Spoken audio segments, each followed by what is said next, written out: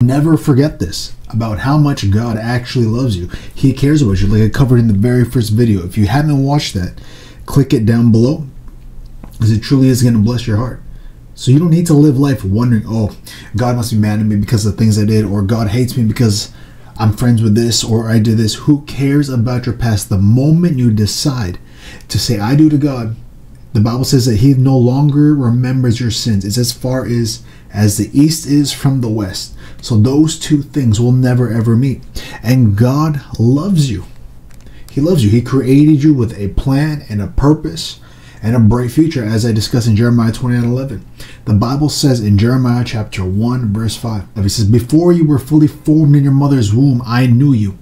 I had set you apart and I appointed you to be a prophet amongst the nations. So before you were even fully born, He had a plan and a purpose for your life. And I'm telling you that you're going to accomplish that plan and purpose before He comes.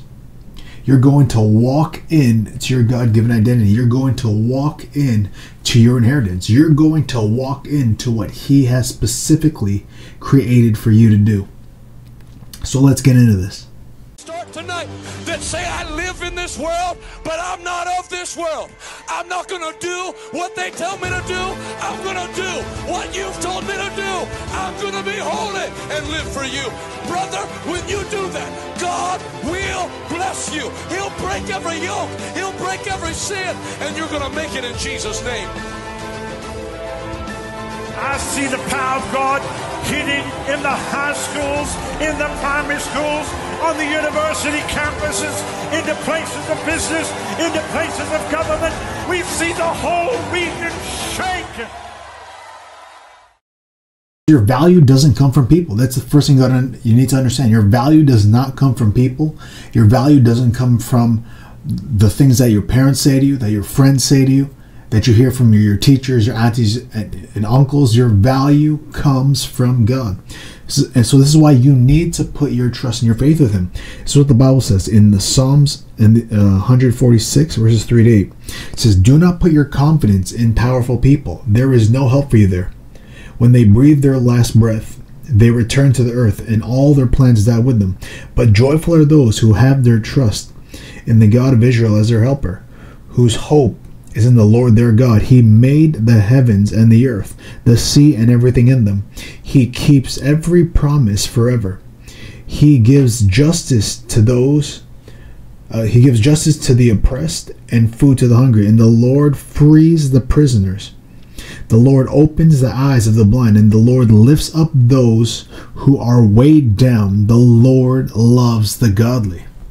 So have an expectation that God's going to lift you up, that God is going to take you from where you are and set your feet up on high. The Bible says that He takes the beggar from the dunghill. You know what a dunghill is? Literally, exactly what it sounds like. He takes the beggar from the dunghill and sets him high above with prince and princes. So God will take you from where you're at. Doesn't matter how low you think you are. Doesn't matter your economical background, your sociological background, if that's even a word. Does not matter where you are. The moment you put your faith, your trust, your hope, your confidence in the Lord, He's going to take you higher and higher. The Bible says from glory to glory, victory to victory, and strength to strength. One of your covenant promises in Deuteronomy 28 says, I will make you high above the nations of the earth. And in verse 10 of Deuteronomy 28, one of my favorite verses, says that nations will recognize you are a people claimed by God, and they will stand in awe of you. You know, you're supposed to be envied by the world. That's how God has His hand over His people. That's what He desires, for the world to know that He is the true and living God. And the moment you put your faith, your trust, your hope into Him, He's going to exalt you higher than anybody else. And you can see this through the life of every single person you read through Scriptures. You got to understand that there was nobody special. The Bible says, Hebrews 13:8, that He is the same yesterday, today, and forevermore. That means what He's done for one, He will do for all. He has no favorites. The only thing that sets people apart is faith in His word. And faith is always accompanied by action. Faith without action is just hope. Oh yeah, I wish things are going to get better. And this is where a lot of people are. They're just stuck in this place of hope. Oh, I hope things are going to get better. Or even better. Oh, I know things are going to get better. But they don't do anything. They just sit there and hoping it's going to magically work itself out, or it's going to manifest into the reality. That's not a thing. You can grab all the crystals you want and rub it on your forehead, smell it, spray whatever you need to spray for chakras, and you're going to find out that amounts to nothing. Nothing. The Bible says faith without works is dead. So you need to apply your faith to what God says, and that's what's going to bring change in your life. Know who you are. Know your identity in Him. He's created you with a plan and a purpose, like I just read in Jeremiah chapter 1. His plans for you are not for destruction, Jeremiah 29:11. And understand this. Let's go to James chapter 1, verses 17. And it says, whatever is good and perfect comes down from the Father of lights, who created all things in the heaven. He never changes or casts a shifting shadow. You gotta understand that every good and perfect gift comes from Him. So that means, you know what good and perfect is? Cancer is not good and perfect. Anxiety is not good and perfect. Sickness is not good and perfect. Depression is not good and perfect. Every good and perfect thing comes from the Father of life, Father of lights, in whom there is no variance, and He doesn't change as if a shifting shadow. You know what that means? You know when you have an object in the mirror, and then you have the sun or a light shining on this. So wherever the light goes, it means the shadow that it casts is going to either get longer or get shorter or move direction dependent on where the light is in relation to the object. So what the Bible's trying to say is that He does not change like a shifting shadow. He is the same. He was in the same place. He is in the same place, and He will be in the same place. His personality doesn't change. It's only our expectation that changes things in our life. So where you see God did for Job, what you see God did with Abraham, what you see God did with the apostles, the prophets, the teachers, all throughout scriptures, He will do the same for you. So have that expectation and continue to read this. Verse 18, He chose to give birth to us by giving us His true word, and we, out of all creation, became His prized possession. God cares about you. You're His most prized possession. He cares about you. He loves you. He doesn't want to harm you. He's not trying to inflict you with bad things. He wants the absolute best for you. And I know majority of people have no idea what it's like to grow up or to have a loving father in their lives because of how today's society is and how the world is. That's just a statistical fact, that many people have an absent father in the home. So they don't know, and they relate their natural father to their heavenly Father. But that's not the case at all. He is a loving Father. He wants the best for you. He wants you to walk down the best path for your life. And He knows which way that is. That's why it tears Him apart to see what sin has done to His people, to His children. How sin completely robbed men and women of their identity. How sin completely taken people off the course and off the path into a world of hurt and destruction and torment. God's not mad at you. He wants to help you. He wants to bring you back to this path. That was the whole reason for Jesus, to come and bridge the gap between Him and mankind. And this is why you hear Christians say that Christianity is not a religion, but it's a relationship between God. And that's exactly what it is.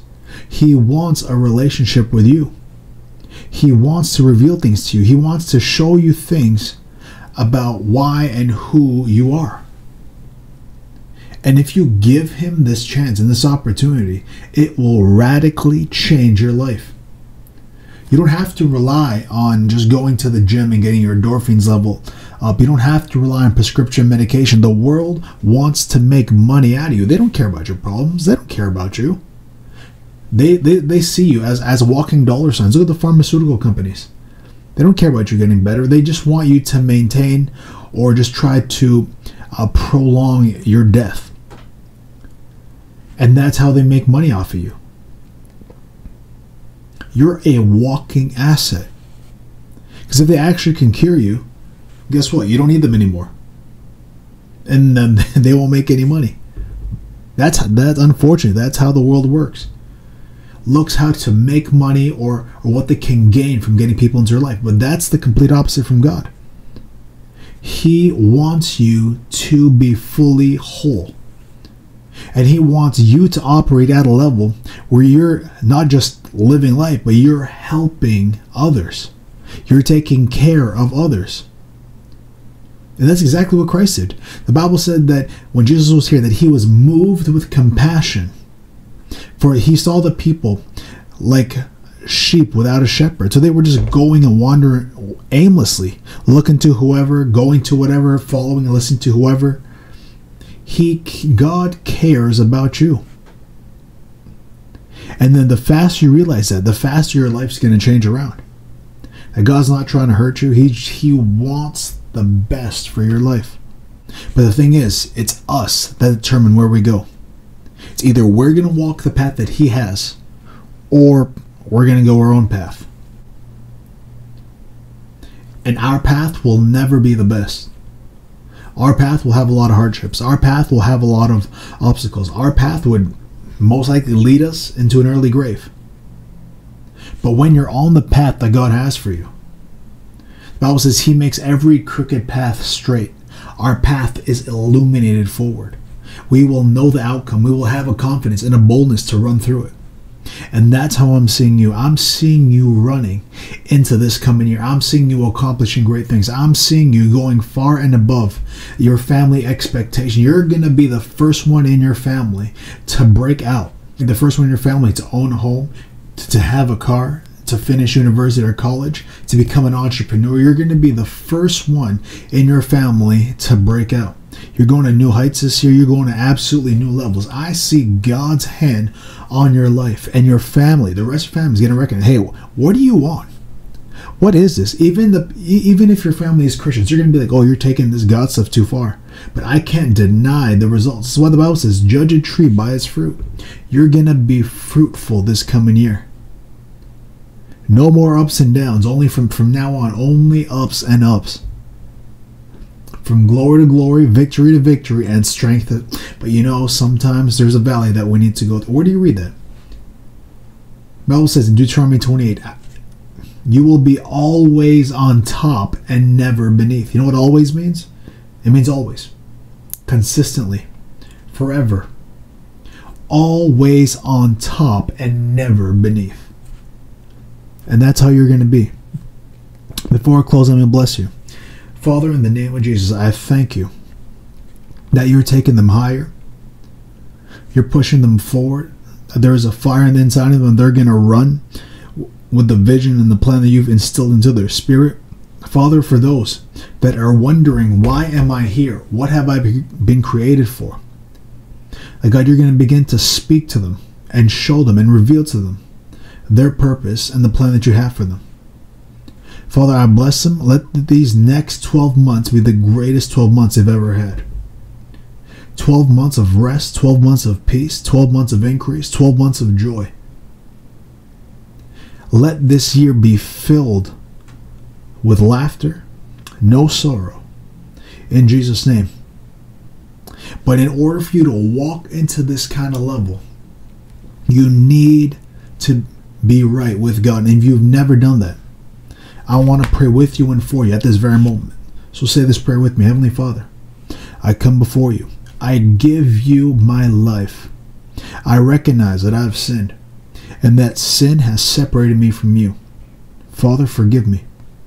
Wash me, cleanse me, and make me new. I believe in my heart that you died and on the third day you rose again. I confess in my mouth that you are my Lord and my Savior. I renounce to the world. I renounce to the devil. Heaven is my home. I receive this free gift of salvation, and I am your child. In Jesus' name. If you pray that prayer, I want you to head over to my website, epicgospel.ca, and go to the Read tab, and I have a ton of free stuff to help you grow your faith. And if you haven't done this already, subscribe, because I want to show you and stir your faith up. Let's get you going. You know, there's a lot of people we need to reach. There's a lot of people that need the message of the gospel. The world and society crushes and beats down people, but I know there's an army filled with the Holy Spirit and fire that's going to lift off this oppression off of this generation. And I know God's going to use you mightily from now until He comes. All right, God bless, and see you in the next video.